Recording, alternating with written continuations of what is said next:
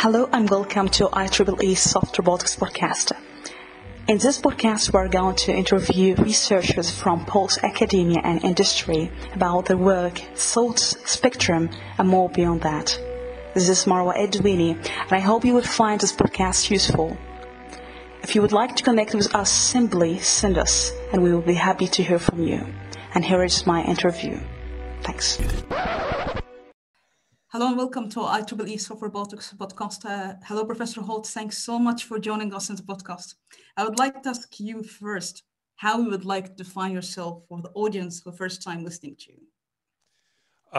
It's a pleasure to be here and an honor. I would probably call myself a roboticist. Sort of my research has been always around robotics, and I look at different angles of robotics, from the body to the brain, the AI, the morphology, the materials, any way you look at it. But it's always been about robotics for me. Yeah, wonderful. So I would like to go back for your childhood. Did you have any memories of your childhood interesting in science technology? I saw one interview you were interested about aliens, but if you can tell us how your childhood was. Yeah, well, from my childhood, probably I was always interested in building things. So I wasn't one of those that would take things apart to understand how they work. I think at my core, I'm more of an engineer than a scientist. I'm really interested in making things and making things that are new and making things that are challenging. Really, nothing motivates me more than somebody saying that it's not possible to make this or that. So I'm always trying to do that. And it's not a coincidence, that I'm interested in robotics, because I think one of the biggest challenges for engineers is to make machines that are not unlike humans, to sort of to recreate ourselves. That's maybe one of the biggest challenges. And in doing so, we learn more about being human, but we also, I think, from a practical point of view, can create one of the biggest accomplishments of nature. And so that's what I've been after always. Yeah. And as a kid, it always started with making things. Wonderful. Yeah. So I'm curious to ask you, do you remember what's the first robot you built and what kind of question you had in your mind? Because of course, I think you are one of the pioneers to the concept of self-awareness in robots. So, but at this time, what's the kind of question? What's the first robot you built at the time? Yeah. So I've always been interested in this question of creativity. I have to say, and that touches a little bit on not necessarily a physical robot, but it's more of can you make a machine that can design another machine? Can you make a robot that can design and build another robot? So it starts with things like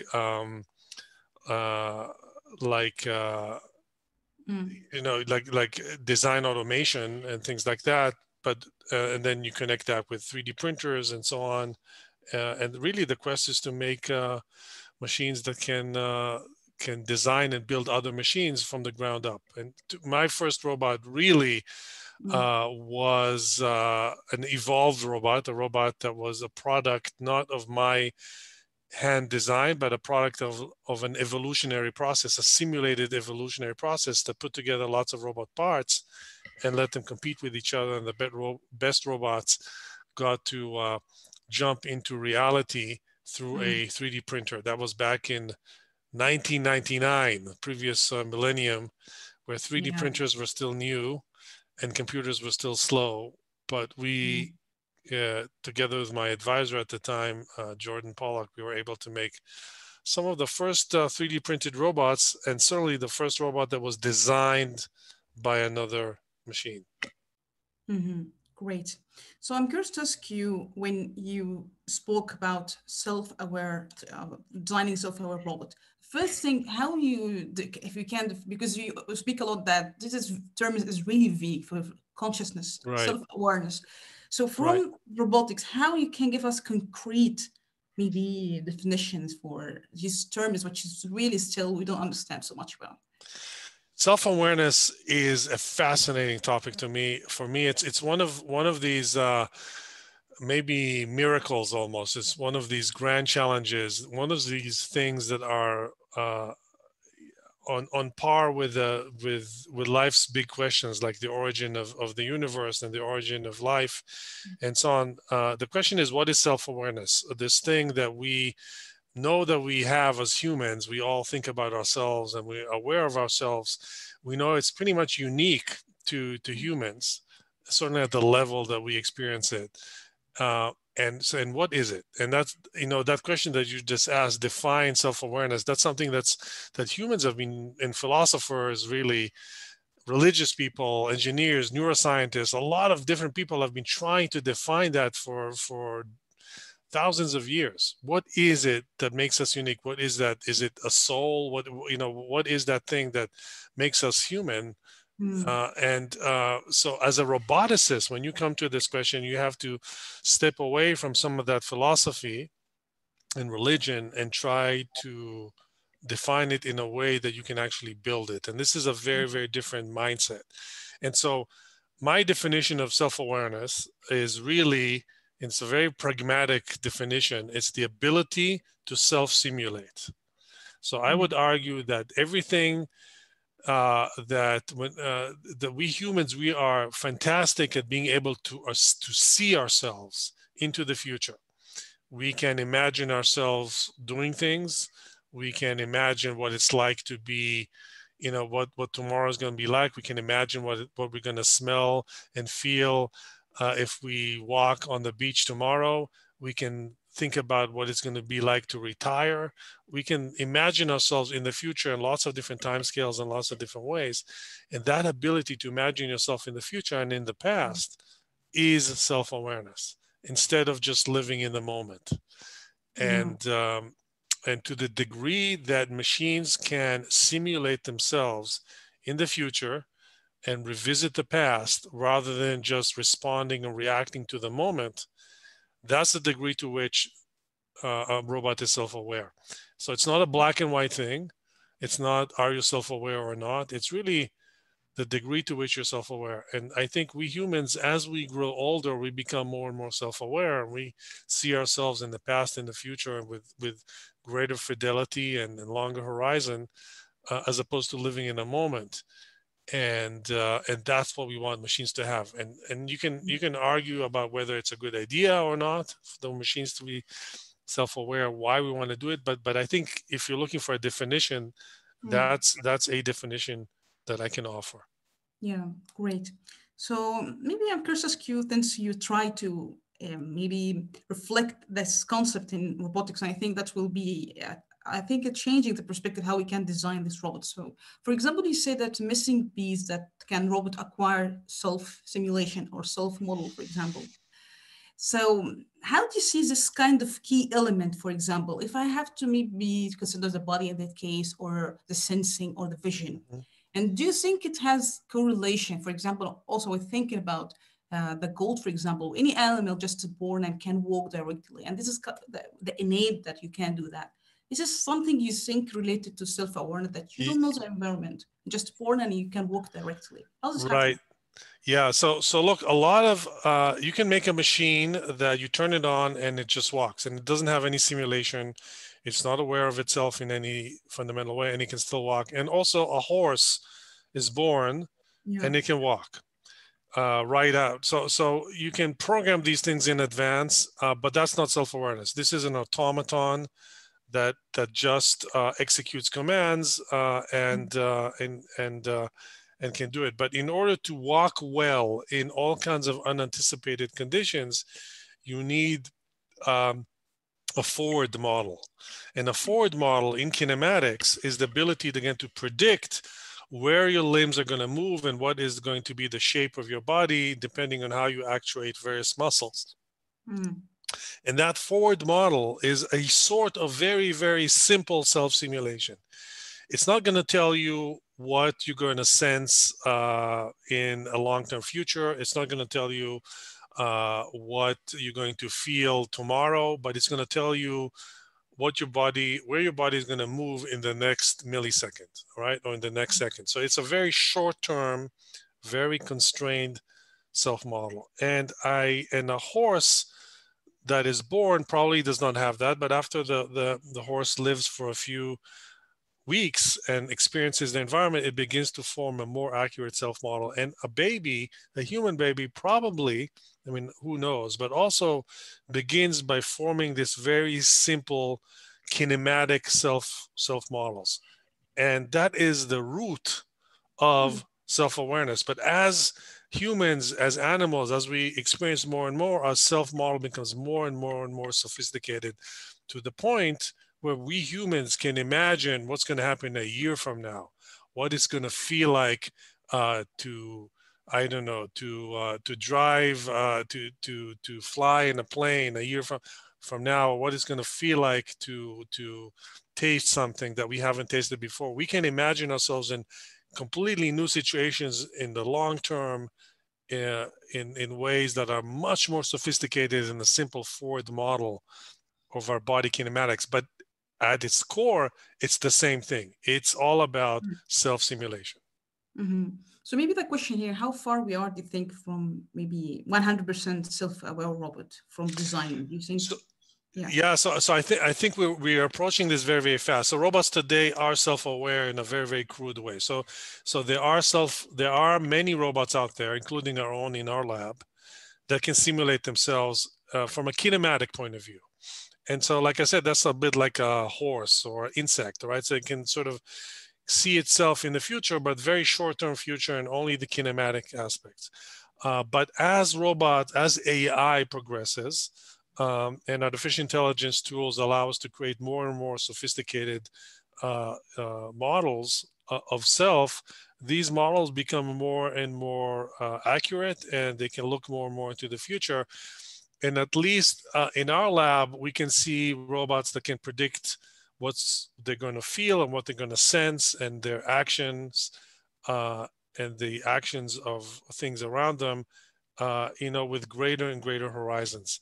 So again, it's not going to be black and white. It's not going to be, you're going to arrive at some level of consciousness that's going to be,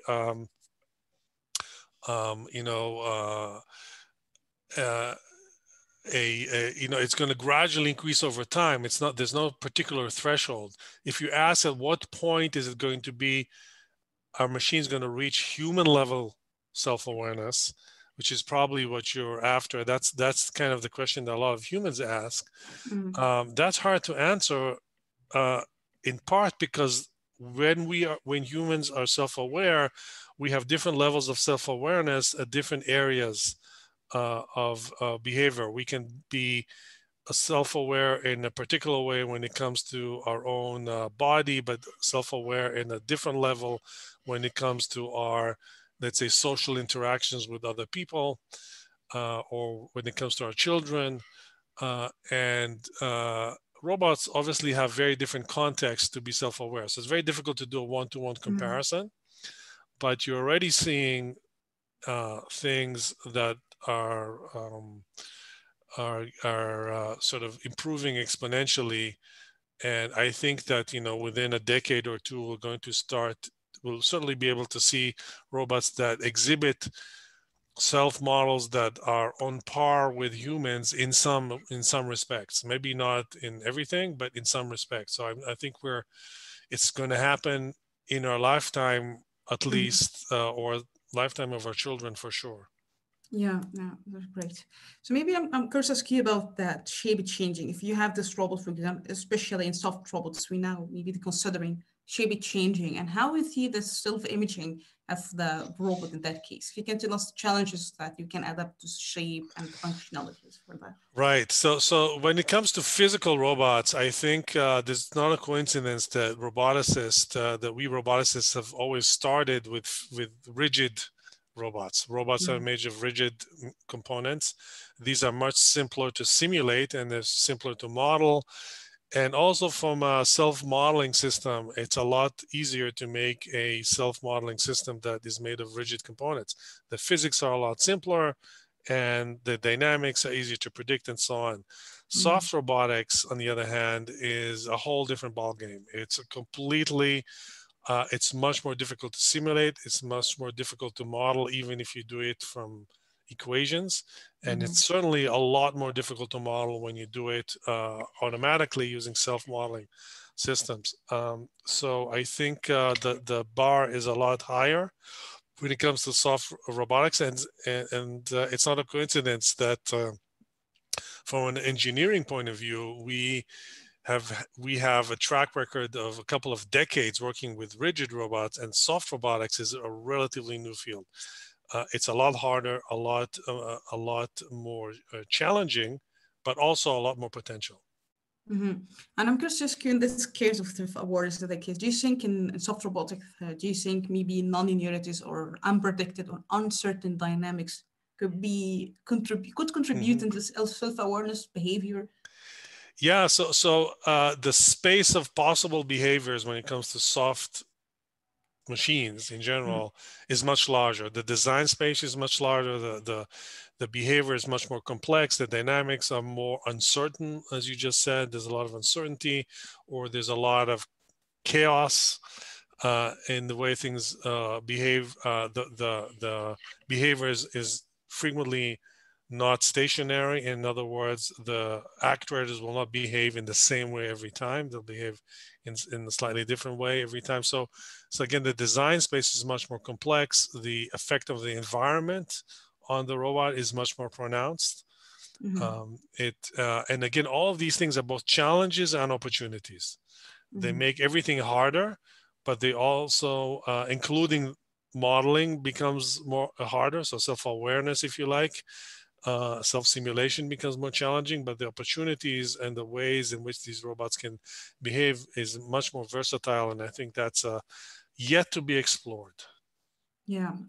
So since you have a lot of expertise in material and also the self-awareness just to design a robot, so maybe I'm curious to ask you, when we see example, and that we spoke in the podcast many times, how the dead fish can swim upstream.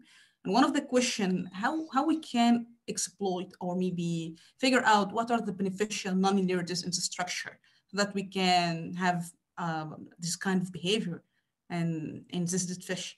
Do you have any kind of idea how this relationship between the morphology and also the environment and also the brain or self-awareness, how do you see the relationship between all of them? And if one of them will lose one of them, which one do you think could be less significant and can make the robot or maybe the creation that can survive?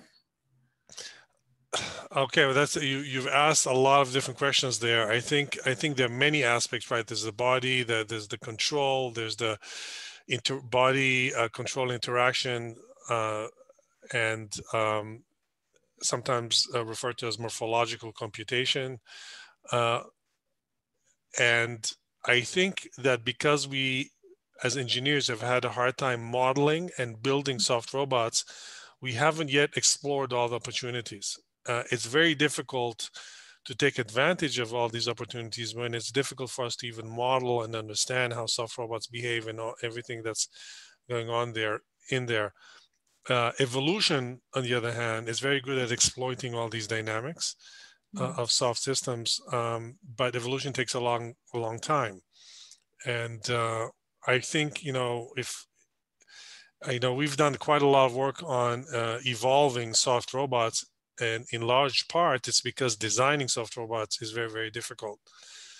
Simulating soft robots has become possible, but designing soft robot is very, very difficult. Analysis is a lot easier than synthesis. And so we've used evolutionary algorithms to try to design soft robots to take advantage of all these things that you described, the body, the control, the interaction, the morphological computation that's happening in the body in real time. All these different things, take advantage of them in order to explore the space of soft robotics more effectively. And do you think for simulation, because you are one of the developers for voxels animation in that case, how do you see the simulation tools for soft robotics recently, since we can't capture dynamics very well? Right. There's a big gap missing in simulation of soft matter, and in particular, not just soft, but fast moving soft robotic systems, right? So it's not just a a sponge that deforms. It's really deforms in a dynamic way, in a controllable way, and possibly moves fast. So large deformations and fast deformations. So there isn't a lot out there to do that. So there's VoxCAD that we developed a few years ago. There's VoxCraft, which is a derivative of that was developed and works on GPUs from University of Vermont. There's Titan, which is a new software that's been recently developed in our lab and is open source. There are a few soft robotics, soft materials additions to other simulators like PhysX, and they work to better and worse. Haven't really tested them. So there's growing attention to soft materials, but it's still pretty difficult to simulate. I would say that's an area where there isn't too much out there.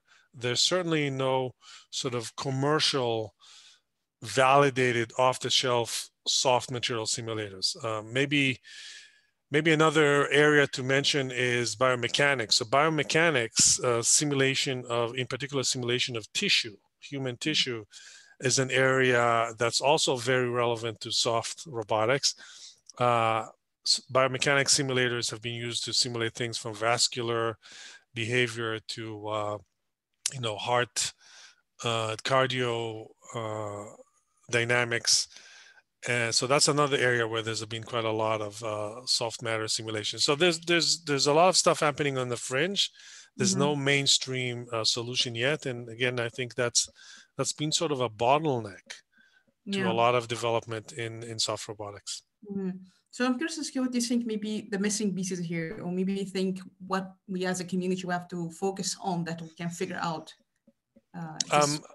Yeah, well, to a large extent, it's just a chicken and egg. So there hasn't been a large community of soft robotics researcher. There haven't been a lot of products that involved that required simulation of soft matter, and so therefore the tools are not very developed. But as the community grows, I can certainly see this. There's more and more demand for soft robotics simulation tools, and that demand will be satisfied inevitably by new design tools. So I think that's already happening to a large extent. It's happening mostly driven by academia, but at some point it's going to be picked up by commercial tools as well, and we'll see, and that will sort of catalyze the soft robotics field. Great. So I would like to also ask about, I think, also important aspect about your work about designing robot that can repair. And we spoke, I think, with Professor Sue from Harvard that designing soft material, soft robot that should be fatigue resistant. And in that case, you speak about how you can design robot that can also have certain redundancy. If damage happening, they can still functioning in that case. How do you see this in soft robotics? If there is damages happening, or kind of example like that, do you think we're still missing that in our research? That's redundancy. Yes, I think there's a lot. The whole area of resilience, as I think about it, and self-repair is one way to address resilience, to improve resilience, is a fascinating one. It's not one that we have, again, paid attention too much when it comes to robotics. We usually think about a robot that needs to do a task and then a human will repair it if it's broken. But the idea of robots repairing themselves is fascinating. It's very interesting for many reasons, both for practical reasons, but also to understand how that happens so well in biology. So when you look at biological nature, a biological system self-repair in many, many different ways in different scales.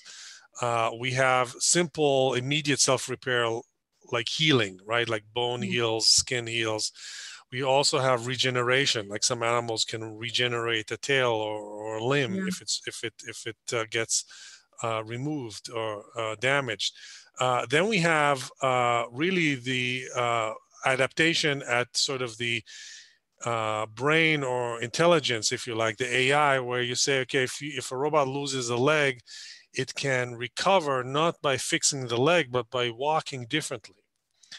A plane that loses engine can recover not by fixing by the engine, but by adapting its control to compensate. So compensation is another way that we get self-repair. And finally, the ultimate form of self-repair is the ability to basically build a new machine. So we humans, we can only repair so much self-repair. At some point, we give birth to a new generation, and that new generation is again, carries the torch. So the ability to reproduce is the ultimate form of self-repair, and that's really what allows systems to sustain. So the idea of robots building copies of themselves, or self-reproducing robots, I think is the ultimate form of self-repair. And that's, again, an area that hasn't been explored much. So if you look at that whole range of ways in which systems can maintain their resilience and, and recover from damage, we haven't even scratched the surface. It starts with materials and it ends with self-reproduction. Yeah, I think that's really excellent point. And maybe quick question here. Do you think maybe there's a certain optimum material from your expertise that we have to consider in that case? Materials. Yeah. So yeah, so again, the whole question of materials in robotics is also a relatively novel exploration. For a long time, most robots were built with sort of rigid materials and aluminum and steel and plastic. But now, with the advent of soft robotics, as well as new manufacturing technology, in particular 3D printing, that allow us to really explore all kinds of novel materials and metamaterials, we have the opportunity to greatly expand the range of materials that can be considered for soft robotics and for robotics in general. And so we're seeing a lot of innovation in there. I know that in our lab, we've explored a lot of new materials. For example, we've explored these soft actuation materials that you pass current through them and they expand and contract.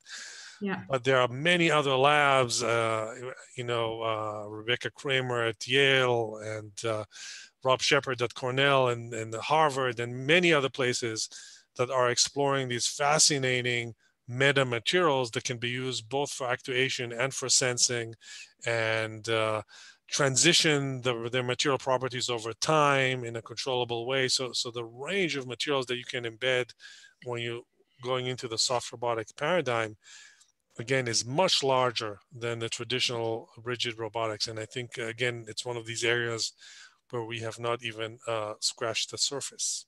Yeah, thanks a lot for mentioning that. Yeah, so maybe we can go for audience question. We have a lot of questions. So the first question is, in what domain will an evolved robot finally be better in the real world than manually designed robots? Oh, that's a fantastic question. I think evolved robots, there's probably right now different aspects of robots that we can use design automation to outperform human design performance. In practice right now, it's areas like topology optimization and so on. At what point will an entire robot, evolved robot, outperform a human design robot? I don't know. That's a few decades away. Probably before that happens. But I think eventually, as the technology improves, more and more aspects of robots will be delegated to design automation, to the point where, at this point, I would say almost every aspect of the brain of the robot is better done using machine learning than by direct programming. When it comes to the physical body, we're still behind, but already robotic parts that have been optimized automatically are probably better than robotic parts that are designed manually. But the architecture of the robot is still a domain of human performance. Yeah, that's an excellent point. Yeah. And second question here, we have in GLOM project, robots evolve in simulation and then are printed. If we can print robots fast enough, will simulation still have utility? Yeah, I mean, simulation is, I think, the only way to do this, because making robots in physical reality is too slow and expensive, and it's wasteful, and so on. So, you know, being able to build better simulators, be they manually designed simulators like we like Titan and VoxCAD and so on, or self-generated simulation, as in self-aware machines. Simulation is the only way to go, because simulation saves so much time, energy, cost, mistakes, risk, any way you want to any way you want to look at it. This is why I think you know, humans have this amazing advantage over other life forms, because we have mastered the art of simulation.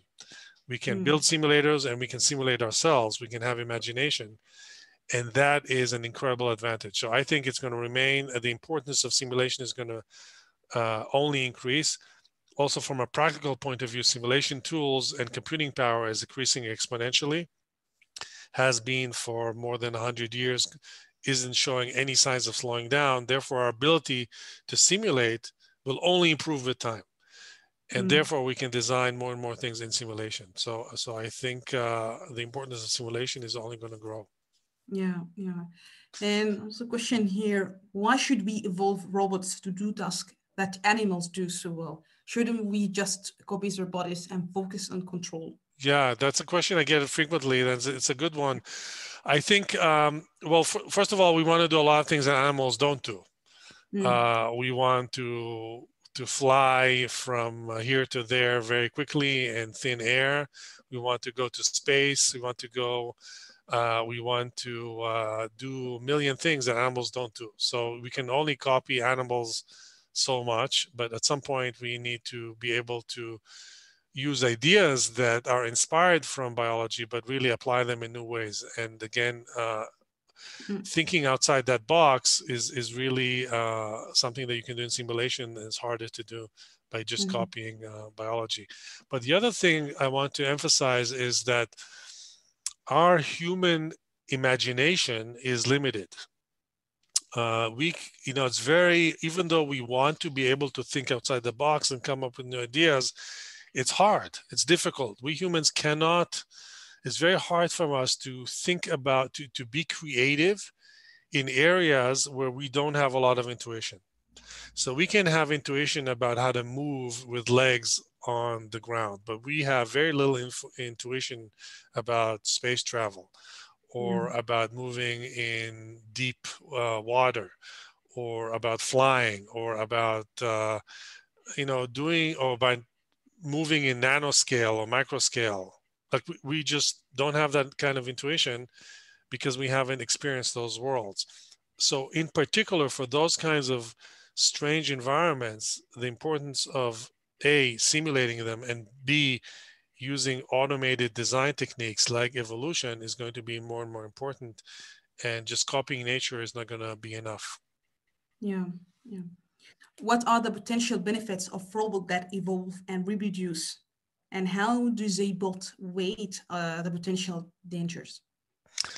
Yeah, so robots that evolve and reproduce are almost like a nightmare scenario in many sci-fi movies, right? So there's definitely pros and cons here, and I don't want to diminish the ethical questions around, you know, around evolving robots. So I think, again, the advantages are, as I mentioned earlier, that robots will eventually be better in their performance than machines that are designed by humans. And we're already seeing that happen in artificial intelligence, and capabilities of machine learning far exceed that of manually designed things. And I think the same thing will happen to physical machines. Now, should we do it? Are there dangers? Absolutely. I mean, this is a very powerful technology. If we master this and we are able to get to the point where robots can evolve and breed and improve themselves over time, you know, this could potentially go in the wrong direction, because we are losing control over what these robots do, and we lose our ability to understand how they work. and how they operate, because everything becomes a black box and so on. So again, that already is happening in artificial intelligence, and Yeah. it might also happen in engineering. That's a terrific question. Frankly, I don't have a simple answer for that. I Yeah. think that's the arrow, the direction that technology is moving, and Yeah. we have to be, you know, we have to have these discussions like we are having now, so that everybody is involved in this and understand where it's going, and can have a meaningful discussion about whether we should limit the technology in a particular way, or whether how we should make sure that it is used for good and not applied in malicious ways. It doesn't go out of control. So I think this is a good question, and it's a discussion that we should keep having Yeah. as the technology evolves. Right now, design automation and evolution robotics is not at the point where it is so capable that it can go out of control, but artificial intelligence is. So I think we are beginning to take these discussions very seriously. Yeah, that's a very good point. Yeah. Also, I have a question here, say that in absence of any reward, the intrinsic reward is self-replication. You mentioned that. A question is how you make sure this replication is going to be aligned with self-awareness or self-image on the robot. Yeah, well, so that's taking two very different topics and combining them. So self-awareness is one quest. Self-replication is another thing that we've seen is sort of what happens when you have no reward. Mm-hmm. Self-replication this is a little bit of a tricky and challenging point. But when you place no reward, no external reward on a system, then self-replication is the only thing that is the only intrinsic self-reward, the only intrinsic reward, and it happens because of the statistics, the pure statistics of mathematical statistics. So if you put lots of molecules in a big vat, and some molecules happen to be in a shape that induces more copies of themselves, Yeah. then and other molecules are not good at creating copies of themselves, then after a while there's going to be more copies of the self-replicating things than there are copies of the non-self-replicating things. And it's not that the molecules want to self-replicate, it's just by the virtue of the statistics, things that replicate end up dominating. And so that's why, in a very statistical sense, self-replication is equivalent to our external reward. And the same thing we're seeing in simulation when we have robots that are not rewarded for anything, then robots that can build copies of themselves by chance just end up dominating the population. So we've seen that with self-replicating robots. We've seen it with self-replicating neural networks. Yeah, so self-replication is its own reward. And I forget the second part of your question, but it's definitely it was there. about the replication, how we make sure it's aligned to be self-aware. Maybe he said positive or negative. Yeah. Right. So it's not directly aligned with self-awareness. I mean, if you look at biology, a lot of things self-replicate but are not self-aware, right? So bacteria, viruses, you name it, they all self-replicate, but they're not self-aware. So self-replication and self-awareness is not aligned at all. And the only things that self-replicate and are self-aware are humans. And it's definitely not a given, and maybe it's not easy to align them. The only way they really align is in the sense that things that are self-aware are somewhat more resilient because they can simulate themselves into the future, and they can control their own replication and improve it. And again, you see that with humans. We humans, because we can anticipate things, because we can see ourselves into the future, we can do things like create medicine and improve our chances of creating viable offspring and protect ourselves and protect our children in ways that animals can't. And that improves self-replication. But that's a very, very sort of indirect connection. Yeah, great. And here's also a question: what is the most important open problem in AI? In what? In AI? Yes, yeah.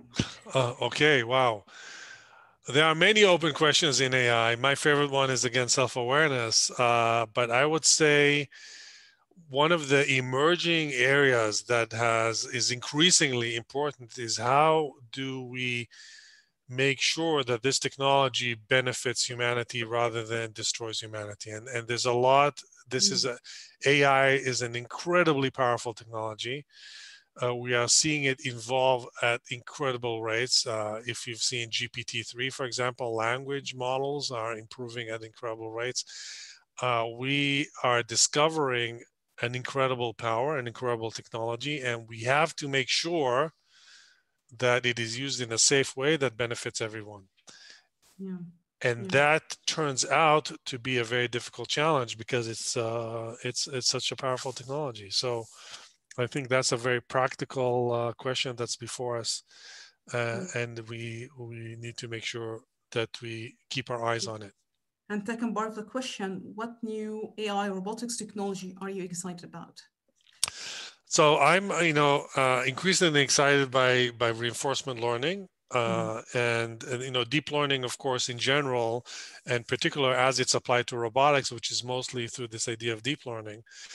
And that is allowing robots to do things that were, again, traditionally thought impossible. If you look at, for example, legged locomotion. Legged locomotion has been a very difficult challenge. Manipulation as well. It's one of these areas where researchers have worked for decades trying to get a robot to do simple things like manipulate an object or walk on two legs, and it's been incredibly difficult. The examples are very rare of robots that can walk on two legs in a stable and resilient way, or can manipulate an object as gracefully as a human can. But if you look at most of the accomplishments that have happened in the last few years, and most of them have been driven by AI technology and reinforcement learning and deep learning. So deep learning in general is revolutionizing robotics, and I think it's gonna. We've only seen the tip of the iceberg. Yeah, yeah. And also, there's a question: why don't we have useful autonomous robots in real world yet? That's a terrific question. I think autonomous robots, for the most part, have been useful only in factories, in large part because we had the problem of perceptions. So robots could not perceive the world in any deep way like humans can, and animals. In other words, robots were blind. They couldn't see, and therefore they can only work in structured environments where they're very protected, and they do the same thing. Now, in the last, I'd say, decade or maybe half a decade, due to deep learning, robots can finally see. They can understand what they're seeing. They can understand how their body works. They can learn to walk. They can learn to manipulate. All these things that for many decades eluded us are now possible. And this is why we're suddenly seeing things like driverless cars, drones that can understand their environment, and autonomous robots are finally making it out of the factory into the real world.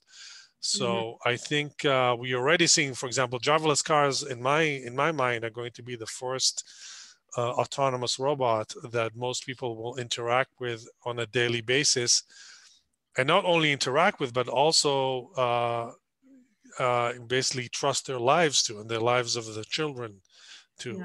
And we'll do that on a daily basis, and that's just around the corner. And the same thing with drones and autonomous aircraft. So this is already happening, and again, our children will not even notice it because it's going to be so ubiquitous. Yeah, that's great. So also we have still a few questions from the audience. What advice would you give to a robotist before they interview for an assistant professorship? And what advice would you give to first-year robotics PhD student looking for a thesis topic? Oh, okay. That's a really good question. I think, well, first, the good news is that I think this area of robotics and AI is growing and exploding, and I'm not aware of a single university that is not interested in hiring in this area. Similarly, if you look at tech companies, all the growth or a lot of the growth is in this area of AI and robotics. So everybody's scrambling. So it doesn't matter if you're looking for a job or you're looking for a faculty position, there is a lot of growth in this area and a lot of potential and a lot of need. I can speak for Columbia. We're always looking to hire in this area, Columbia University, but also I can say if I look at the size of our graduate program, the fastest growing area is robotics and artificial intelligence. And so I think that's the good news. But it's also becoming more competitive. There's more and more people in this area. There's a lot more industry activity area. There's a lot more talent that's coming into this area. And so the bar is rising. And I think it's that's good overall, but as an individual, it just means that you have to really look to innovate in ways that differentiate yourself from other people. My advice would be, it really depends of what angle you're coming in from. But if you're a mechanical engineer going into robotics, you need to understand the AI and the software programming. I've seen too many engineers come in thinking that programming is for the computer scientists, and they're just going to focus on the mechanical engineering. But the computer science, the AI, the machine learning is part and parcel of robotics. And the same thing I would say for those that are coming in from the computer science side who think they're only going to focus on the AI, but really, building physical robots is just something for an engineer to do, and it's sort of an afterthought. The reality is, to have any kind of impact in robotics field, you also have to build physical things, not just simulate them. So I think the message here is that robotics is an interdisciplinary field, and when you're looking to search for new topics and new impact, and to differentiate yourself, you really have to understand both aspects, both the body and the brain, if you like. Yeah. And that's where that intersection is where a lot of the innovation is going to happen. Yeah, that's really good advice. And also for the second part, for PhD student, I don't know if you can answer what advice would give first year robotics PhD student looking for a thesis topic. That's something I struggle with on a daily basis. I have to say. What I tell my PhD students is, and different faculty do this in different way, but I say you have to start. My PhD students, when they begin their PhD, they don't know what their topic is, and it's a journey. You start and they try 3-4 different things, and eventually something gels. And the other thing, and this might sound strange, and it's not something that necessarily most faculty would agree with, but I believe that you should not read too much about what other people are doing. Do not read too many papers about what's out there. Just think big. Think about what we call a moonshot, about this crazy idea, and start working on it, and don't worry too much about what other people have done and what's possible. Because if you read too many papers and you do too much literature review, invariably you're going to end up being incremental. So if you really want to do breakthroughs and do big things, you have to be a little bit out there, thinking big, a little bit delusional even about what's possible, and go for this grand thing. And only after you've worked on it for a while, you can go back and see what other people have done. But you got to start by thinking big, and don't be afraid to try and fail a couple of different projects before you find your topic. My students will certainly cycle through 3 or 4 different topics before they settle on their big idea. I really like this point so much. I think even the podcast discuss how we can maybe, if you have new ideas, and as you mentioned, the comparison between being incremental and outside have a breakthrough. And sometimes, I don't know if you agree, in academia, sometimes we I don't know, maybe, yeah, I don't know if you agree or not, but there's a tendency to be less risky and make sure you have enough results that you can get this publication and also secure funding. Because if you go to risky ideas and you didn't get any result, of course, there are exceptions here, like you and other guests has really revolutionary idea in the field. And this is something not everyone can do. Maybe I'm wrong, but Yeah. that's why there's a tendency to be less risky and do what could be like incremental way. Yeah. Look, academia is very conservative, and it's particularly conservative when it comes to reviewing papers and reviewing grants and so on. And it's true that when you come to risky, bold ideas, it's harder to innovate. It's harder to evaluate progress and to know what to do. And this is why let's say grant proposals and so forth tend to be more incremental because they're easier to review and easier to compare. It's true. This is where so look for maybe the for academia, however, has the broadest license to do non-incremental stuff. Like companies have financial constraints to make them do incremental things and make them look at the next quarter. Academia has this very progressive and unusual license to do moonshots. And it's scary to do these big ideas, but I think it's very important because if academia does not do big things, who's going to do that? So I agree. Academics tend to be conservative, but I think one has to fight that urge to be conservative and to do the big things. And if you're faculty, it's a little bit different because you can mitigate, you can hedge your bets by doing some risky things and some incremental things, and there you're always going to have something. But if you're a graduate student, you are limited to what you can do because you can only work on one or two things at a time, and then it's a little bit more of a challenge. But again, I think those that really make it in a big way in academia are those that take the big risks, and so.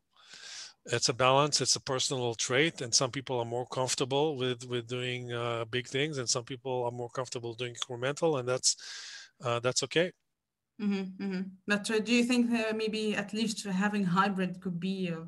Yeah, I mean, if you can do two projects, and one of them is incremental and one of them is risky, that's a good thing. In general, being able to do more than one project at a time has always proven useful, both for me as a faculty and for students and PhD students. If you can do multiple projects at a time, you hedge your bets, you can do risky and conservative at the same time. Also, if you're doing, there's always a chance that a project might not work. It's just a good thing to do if you can manage that. That's a good point. Yeah. I also have another question here. How do you approach the ethical dilemma of military funding scientific research? I don't know if you can answer this question. Yeah. So that's a good question. In general, I find, so we've had in our group funding from everywhere, from military like DARPA, but we've also had NIH funding and funding from NSF and lots of different areas. I would say my experience has been that all of the fundings end up being very, very similar. So even when you do, when you get funding from a defense like DARPA, the kind of topics that we work on in these defense are, first of all, they're all published completely. So we our university will not even accept funding for anything that cannot be published. So all the research is published openly. And the kind of topics that we get funded for military funding is no different in any way from topics that get funding through NSF or NIH. So it really boils down to what topics you work on. And the other angle that I want to bring up is that most of the technologies that we work on are dual use. So when you're working on AI and robotics, even if it's funded by National Science Foundation, the robot that you're developing could be used for military application. So just because it's not funded by military doesn't mean it cannot be used by military. And in fact, militaries across the planet use technologies that were developed under non-military funding. So this idea that military funding leads to military technology and non-military funding is somehow more ethical, I think is misleading, because the reality is that any technology can be used for anything. So whatever funding you use, one has the responsibility to make sure that it's used in good ways and to avoid nefarious uses, and that's regardless of the source of funding. Yeah, thank you for that.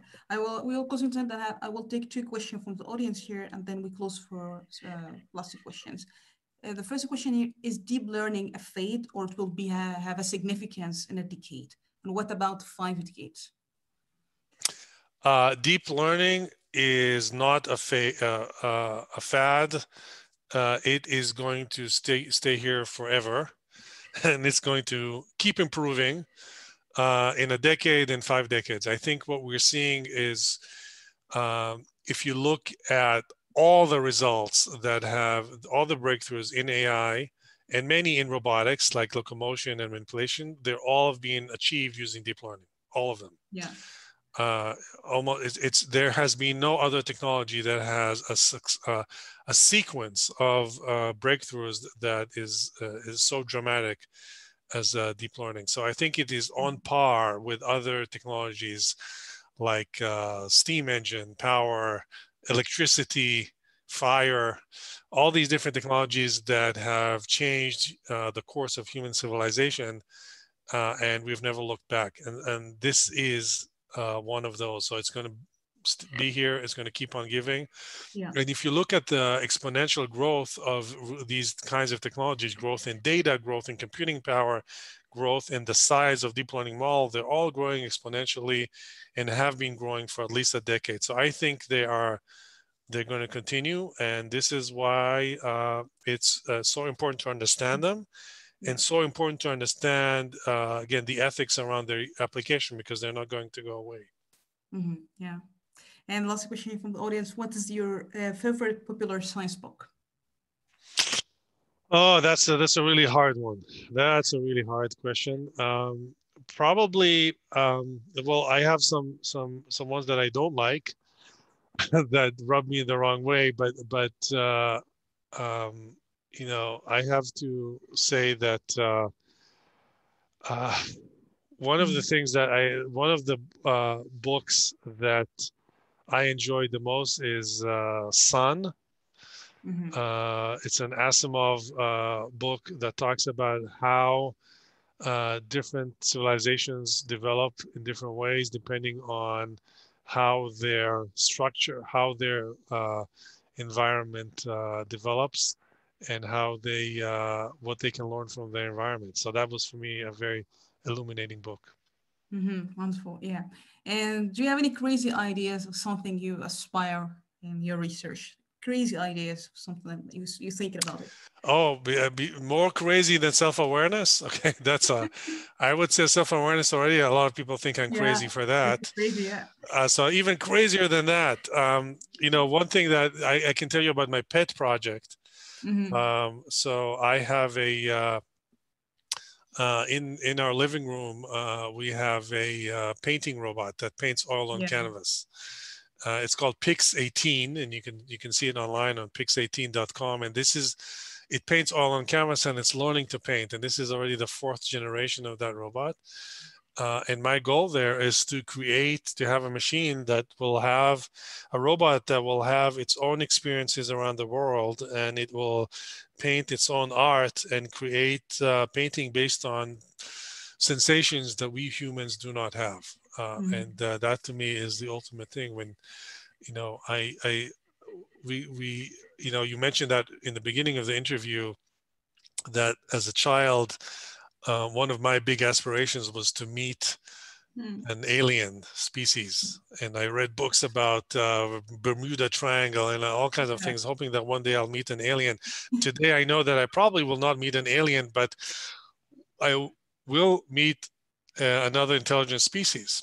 What kind of That's, discussion you imagine with the alien? yeah, What kind so I didn't get that far. It was always based on movies like meeting with third species and so third kind and so yeah. on. I always wonder what it's going to be like, and that's another kind of book or movie that inspired me. Mm-hmm. And now I know that I will meet a new species, and that's going to be an AI, a robotic species, and that's going to happen in our lifetime. It's happening right now, and I always wonder what was going to be their art and what is going to be their poetry.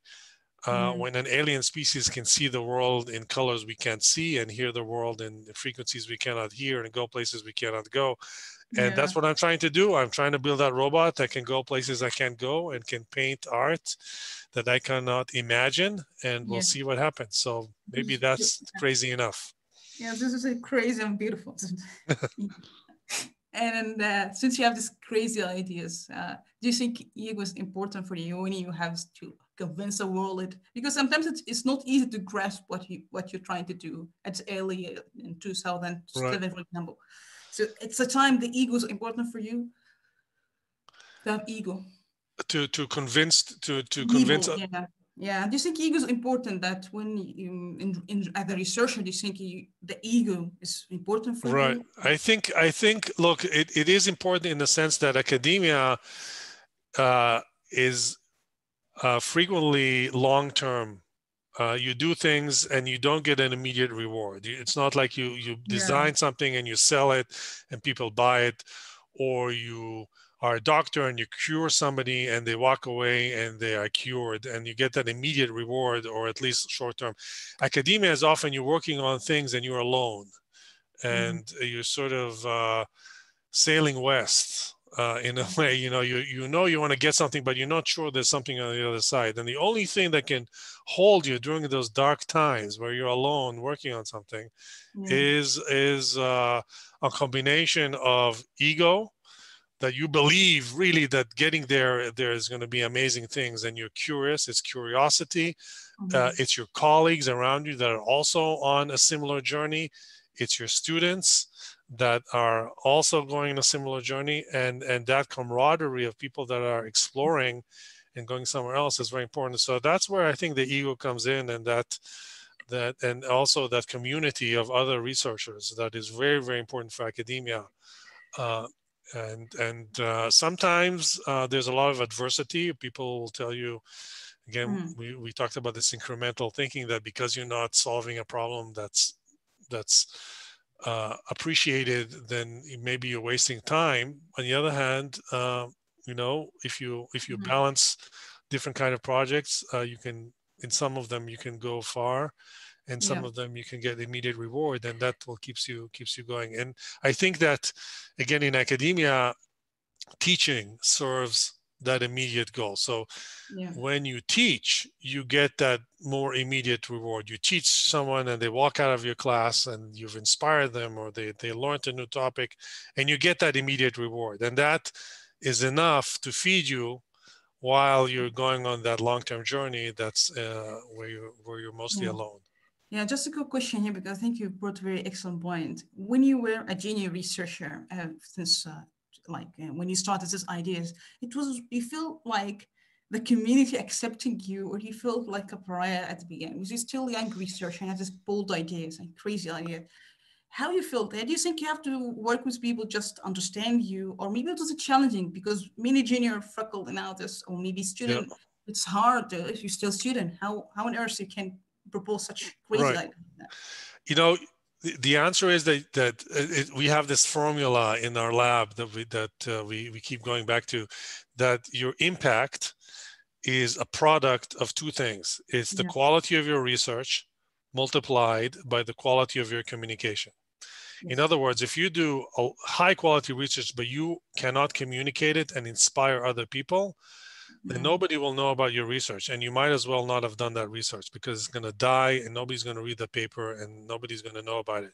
And if you're good at communication, but you have low quality of research, then it's also not good. You can communicate about stuff, but it's not high quality. So the only way to have impact is to do both, to do good research and to communicate it well, and you almost have to put the same level of effort on both of these sides. And a lot of people in academia put a lot of effort on quality, but not enough on communication. And so their work remains obscure and unrecognized. So we put a lot of emphasis in our lab, not just about doing good work, but also how do you communicate it? How do you write a good paper? How do you make a video of it? How do you talk about it? How do you speak about your research in a passionate way that people will understand why you're excited? And I believe that during my early years as a faculty member, I learned this from my advisors who are also good at that. And at the time, people in academia sort of almost ridicule that. Okay, oh, if you're engaged in media, that's not a good thing. But the reality is that you have to engage in communication also to convince your colleagues that what you're doing is good. You have to engage in good communication in order to have other people read your papers and watch your videos and understand why the topic you're working on is actually important. And when you can do both of these things, you can really take off. So I think there's more awareness of this today. People in academia today understand that communication is important. And yes, when you are beginning your career, you have to spend, I'd say, half of your time communicating your research, going to conferences, going online, making videos, blogs, tweeting, whatever it is. And it changes all the time. But whatever it is, you have to make sure that you communicate what you're doing, why it's important, why it's exciting, and then you can get people on board. I think this is really wonderful advice about communication. Yeah. And maybe here, what's maybe the most important quality? One important quality I think is very crucial for you while being in academia. You have gained and you have to maintain as well in your academic journey. Yeah, I think it is this ability to be comfortable with uncomfortable research topics. All right. So this is with these uncomfortable journeys, because when you are doing things that are uncharted areas, I mean, the only way to make a breakthrough is to go somewhere where no one has been before. That's almost by definition. And when you go somewhere where nobody's been before, you're going to be uncomfortable.